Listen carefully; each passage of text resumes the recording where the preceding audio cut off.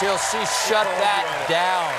Hey, everybody, we're back with one of the stars of Ghostbusters, Frozen Empire, Sir Paul Rudd. You went to Taylor Swift, you know, because you got all these new fans this year for Casey because, you know, all the Swifties came over too. Yeah. Do you welcome them, or you're like, you're only here, you're here for the wrong reasons? No. It's again, it's strange that all of a sudden all eyes are on the Chiefs. It's also weird because it's like now people, I was surprised there were that many cheers because people don't like them now because they win. And it's like the only thing there is that your goal in a way is to become hated.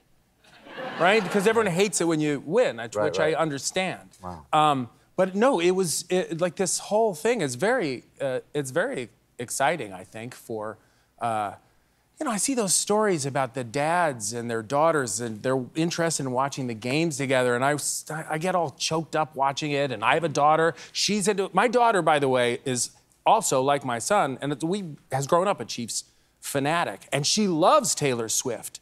But when that first started, you know, it was like my daughter said, well, I wonder how many of these new Swifties are going to be able to talk about DiCaprio Boodle. And I said, none of them, but you can. He was on our practice squad for a while. How old is your daughter? May I have asked how old your daughter is? 14. When my daughter was 14, I took her to the Grammys and she met Taylor Swift.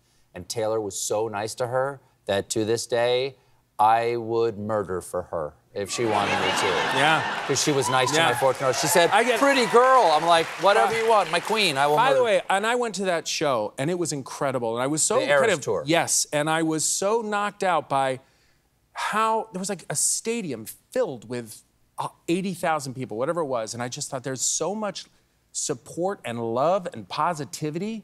And to feel that kind of, that feeling with that many people, normally it's the opposite feeling. You know, it gets pretty rough, and that's the Super Bowl. There's a lot of screaming and fans fighting each other. There, it was pure love and support. It was incredible, and she did it all. You met a fan of yours there.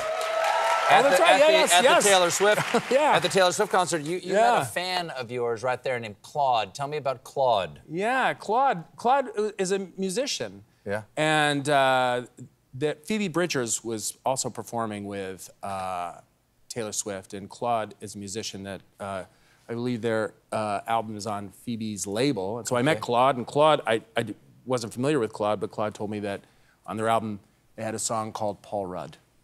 And then Claude said that we're gonna film a video in like 2 weeks. Do you wanna come by? So I said, sure. Wow. And then, I got to be in the video. And we have it. Jim? Oh, Claude. Yeah. It's your birthday. No, well, it's from my girlfriend. Just a gift. You have a girlfriend? Yeah. She's the best. I wish I had a girlfriend. I just have a ferret.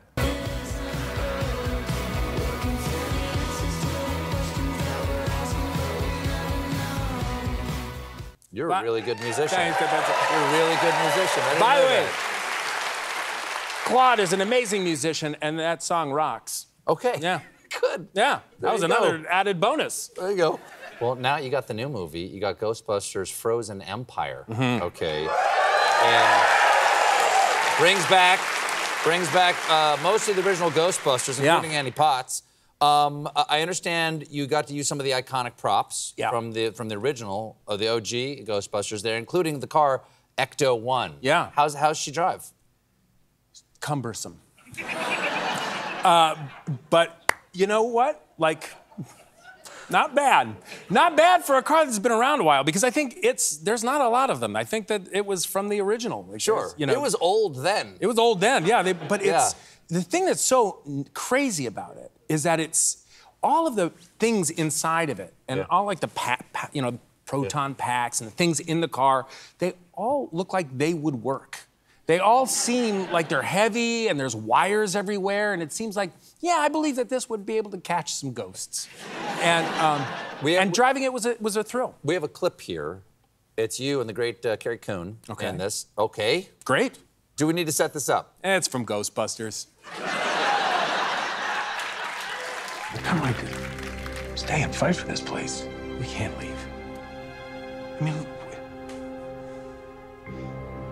there's something strange in the neighborhood, who are they gonna call?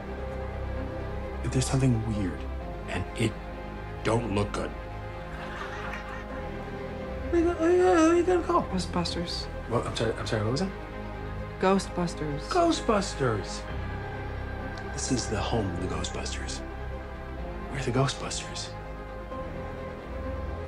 Can I tell you something else? It's important. What? Busted makes me feel good. No. It makes. Get out. I suppose I could have set it up better.